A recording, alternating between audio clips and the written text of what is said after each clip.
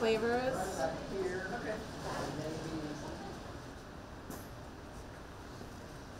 Let's do this one.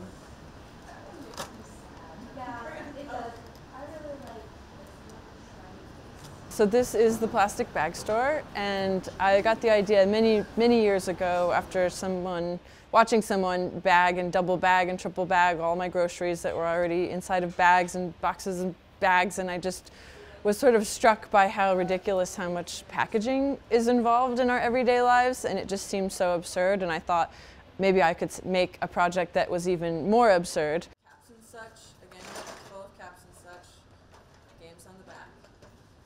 Yucky Shards, breakfast cereal. So there's an incredible amount of bag puns that exist within the plastic bag store. Maybe too many, who's to say? All right. Thank you. Crabs, lobsters, mussels, some fish, some shrimp. This was an addition we added in LA.